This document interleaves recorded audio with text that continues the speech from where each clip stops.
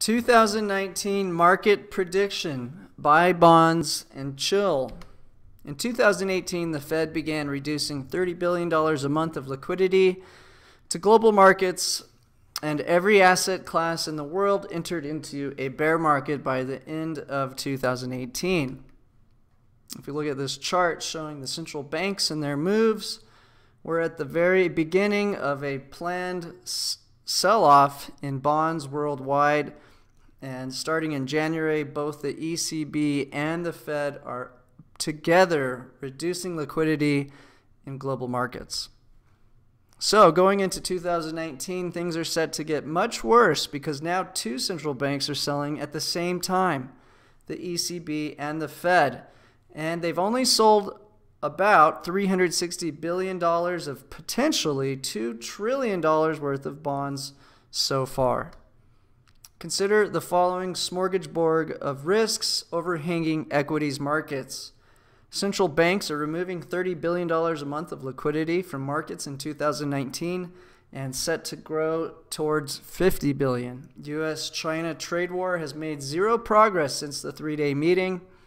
Mueller investigations still underway with daily headlines, record-breaking trillion-dollar government spending, further expanding debt, the longest U.S. government shutdown in history, now at 24 days. This was written yesterday.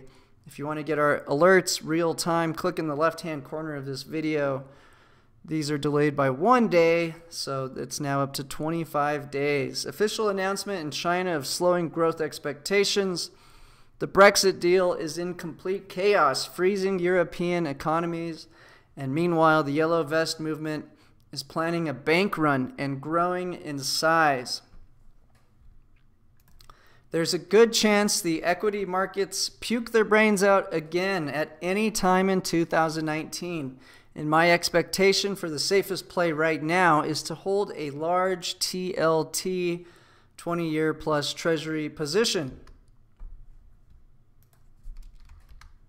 My expectation is that the TLTs could move back towards the 140 plus mark in 2019 as equity markets continue to get more and more scared about global growth slowing and decelerating, which would put a huge damper on the equities market and send a flood of money into the TLT, pushing the yield lower and the TLT up.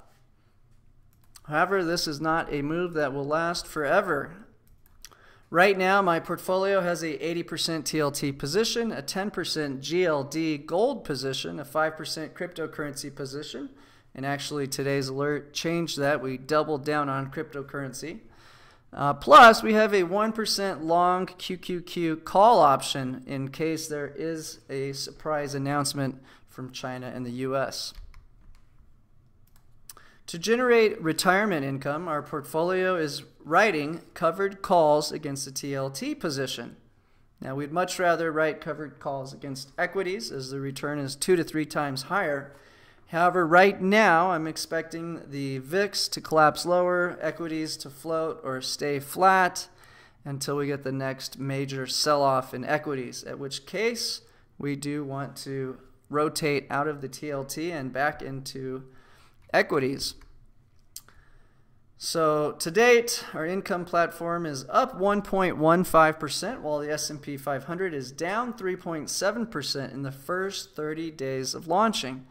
And we did this by rotating out of bonds when they were at a high, buying equities when they were at a low, and then selling covered calls in between. So unless we start seeing major progress in the U.S.-China talks, I expect to be holding this TLT position for the next several months before taking profits and either rotating into an equity position or a heavier gold position. The gold safe haven may not break out until things get very nasty in the world economy. If we look at the next big run, or the most recent run in gold, it was not during the 2008 financial crisis, but right after. And we saw it rip from $65 up to a high of $180.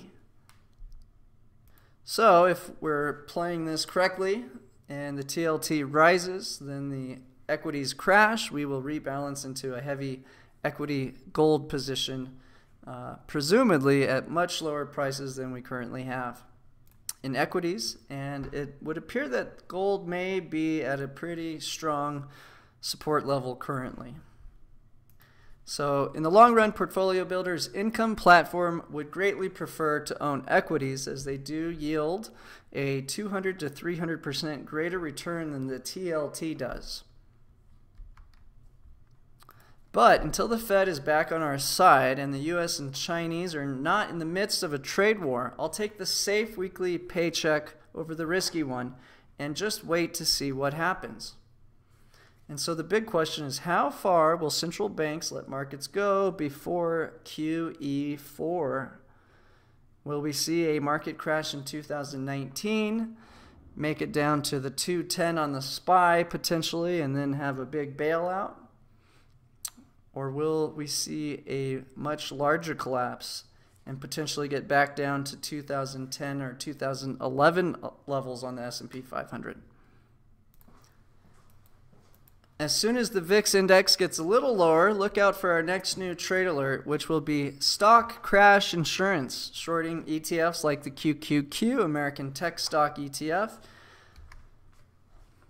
And so here's a look at volatility. Most likely volatility will continue to be dampered, most likely down into the 1250 to 15 range, which will be our signal to get ready to put out some short positions on overvalued ETFs that we think may collapse in the upcoming 2019-2020. The QQQ's largest position is in Apple, one of the companies most hurt by the US-China trade war conflicts. But there are some other short opportunities not covered in this video that will be released when our official trade alert comes out.